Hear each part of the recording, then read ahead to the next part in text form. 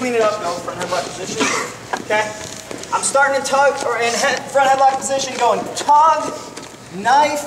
Some of you guys are missing the hook. You're grabbing waist, you're just giving up on this because you started to move. Always hook here. That helps keep you closer, and again, if he's not really in the mindset to hustle, this is going to give you your takedown, so don't avoid it.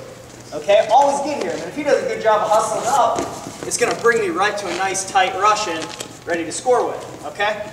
So even though I'm not going to go through tug knife hook every single time we come in, that's your expectation to start there. When we start the new drill, you're starting in a front headlock. Make sense? Okay.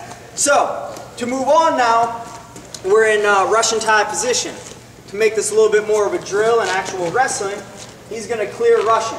Okay? What will be your go-to clear Russian? Okay. And we're teaching you something new then while you're in here. Go ahead, grab my top hand, grab all my fingers, clear that out, pull your elbow out. Okay? So as he does that, and he's going to circle away, I'm going to dig a hook on the opposite side. Okay? And this may not be your thing, it's just a drill. You may not ever want an underhook on this side, but for the sake of the drill, we're going to get there. So he's going to take this bad boy out, he's going to hustle his feet, I'm going to get right to a hook. Now, we're going to finish from this underhook. Okay?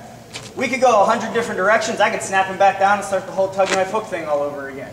But for right now, we're going to make it simple.